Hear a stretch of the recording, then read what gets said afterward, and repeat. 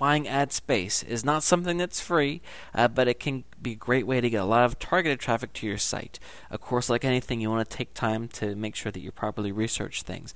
But let's say, for example, that you have a site on dog training. Just go and type in dogs or dog training on the internet and find out what some of the top ranked sites are that are getting the most traffic of people that love dogs, and see how much it would cost to advertise on their site.